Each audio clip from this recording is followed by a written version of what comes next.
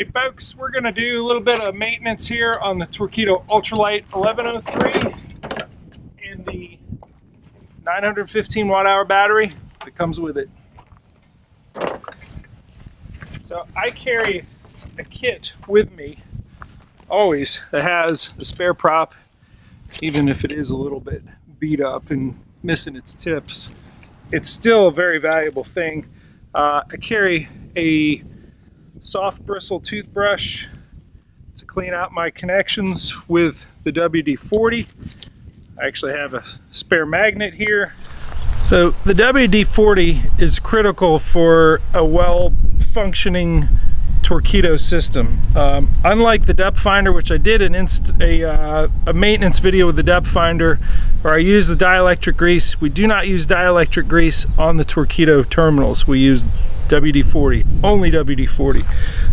You're going to use that spray nozzle to really blast it, aim it in there, and it just blasts all that dirt out of there.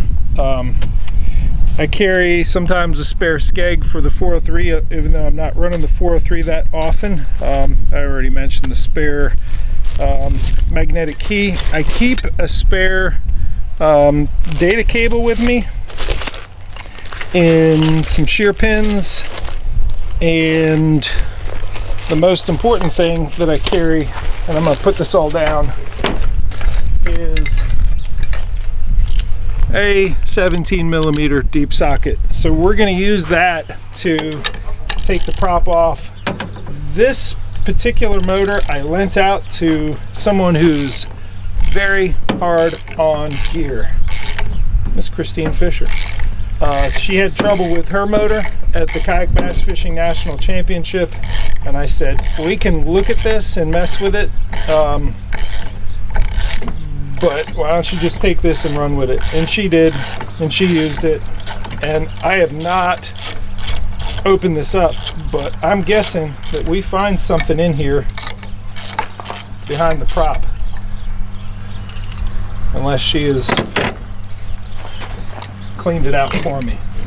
No, I guess she did. She's taken my advice and she is checking behind, and really what you're looking for is right underneath that washer. You'll have braided fishing line, vegetation, trot line, anything. Any kind of stringy stuff gets caught in there. So we've checked that.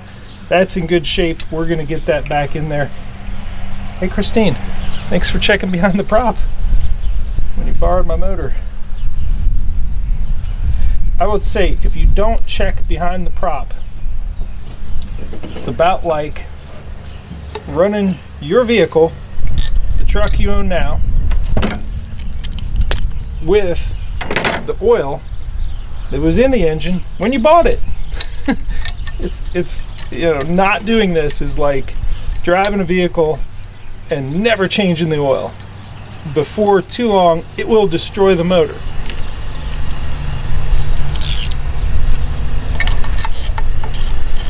The way that it destroys the motor is that braided fishing line sits on that waterproof seal where the shaft comes out and just spins and spins and abrades it and lets water in there, and then it's fried. So it's not a bad idea to every trip check behind the prop. So I'm going to check a couple other things on this. I've noticed, and this happens when you fish an area that has a lot of vegetation. I have the rock guard here from Innovative Sportsman, and it has somehow pushed its way up. It's gotten loose here. So, and I think that happens when you get a lot of vegetation that builds up on the grass cutter here. It's that little stainless blade, and it can get under it and just pile up and push it up. So one thing that I'm going to do is get the right size Allen key on there to open this up and slide it back down. That is not the right size. Let's try 5/32. That is correct. Alright, so I'm loosening that. As I'm doing that, I'm looking at other things on here. Looking at the motor lift, bar up top, see if it's in good shape. I think it is. Sometimes they get bent, and you gotta put them in a vise and bend them back. The steering triangle looks to be in good shape. We're gonna look at the plug as well, where it connects to the battery. Just tap that sucker back down.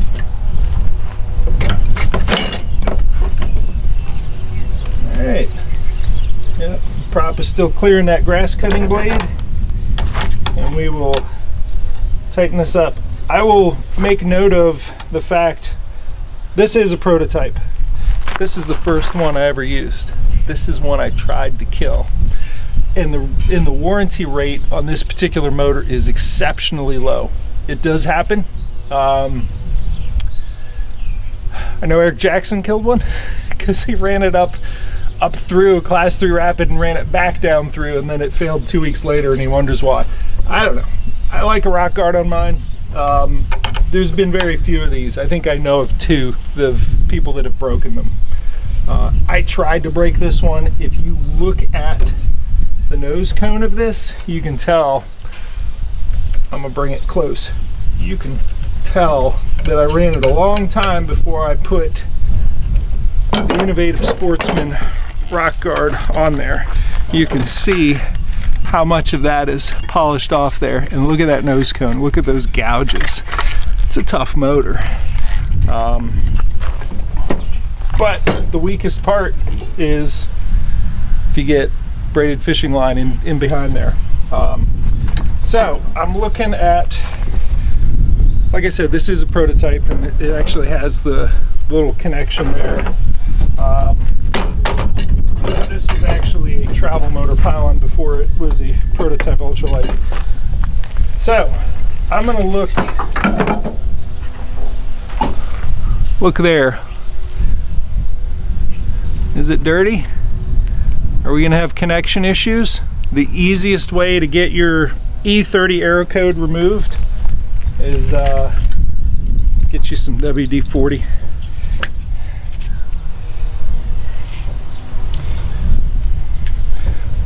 Get it in that little nozzle. So I got WD-40 and I got the little, I don't brush my teeth with this anymore. Actually, I never did. It was brand new. I bought it for this purpose. It's a soft bristle toothbrush. I'm gonna take the spray nozzle here and just, I'm not jamming it down in there because I don't want the tip of the thing to push over any of the little pins. You bend those pins and you got to replace it. I'm also blasting in here to get any of the dirt and the sand from Pensacola Beach, where I was with Brandon Barton with this setup, out of there. And it's running pretty good there.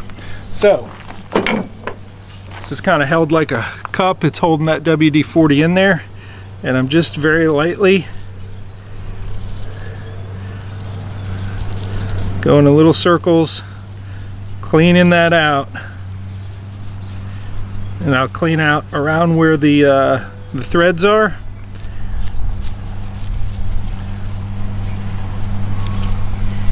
And that is a happy connection. So the same thing that you did with the connection with the plug that fits into this part of the battery, you can do with the battery and your charging port and your data cable. So I'm gonna get the WD-40 back out and blast all 3 of those, and just give me a very quick once over with the soft bristle toothbrush. These you can really kind of aim it down in those holes and blast it out. I may need a new thing of WD soon. Alright. So the WD-40 really in those terminals just routinely prevents the water, and salt water in particular, from getting to them. This one's so important, the charging port. It has this little flap. As soon as you're done charging it, make sure that it's securely on there. People say, oh, but it pops off. Well, keep an eye on it, because when it's open like this and you're running your motor through the swamp, kicking up mud, dirt gets in there, you jam the plug in there to charge it, and it's running current through mud. Problems. You get problems. I've burnt a charger up because I had mud in there. So you can do this and occasionally come back through it, and you've loosened up the mud with the with the toothbrush, and you're gonna blast it out with the pressurized Good Stuff WD there. So that keeps your battery happy. And I will just make a quick note, when you're charging it, that red light will blink red as it's taking a charge, and it'll go solid red when it's full, and you can't overcharge it. So pretty good setup.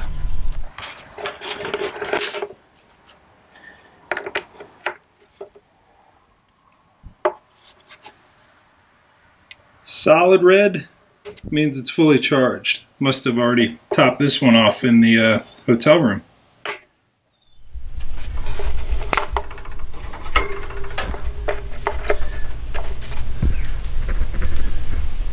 Blinking red means that it is taking a charge. So I'm going to let this one sit and not worry about it, because the charger will not overcharge the battery. It'll shut off automatically when it's full, and that'll be designated by a solid red light. One last thing while that's charging that I will mention that I do, so I go to my photos, specific album for, come on, go to albums, for Torqeedo documents, and I go to that, and I can always see these screen grabs of error codes that I just took a picture of from the user manual. So when you get your Torqeedo, do yourself a favor. I'm going to turn it that way so we can see what's on there. Take a picture, because you may not be in a place where your cell phone can connect to the internet and retrieve these. They are posted online, but it's much nicer to have them right there on your phone so you can look up what is error code 05 or whatever it is. Get those on your phone and you'll always have them so that you can look it up when you need it.